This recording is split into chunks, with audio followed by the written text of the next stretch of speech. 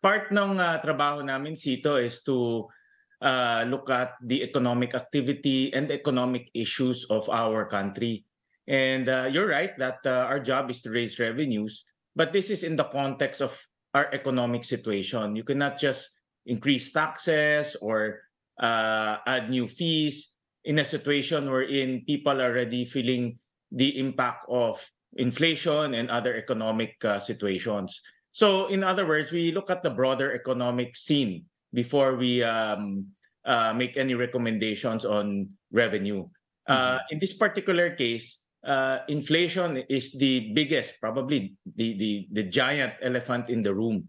And rice in particular is the biggest elephant in that room. So we need to address that issue. In fact, in my opinion, yung binaba ni Presidente na 15 percentage points sa kanyang approval rating has something to do with rice, no? Because rice talaga literally diretso sa sikmura eh. And iyan talaga ang sentimento ngayon ng tao at dapat mabigyan natin ng pansin itong presyo ng bigas.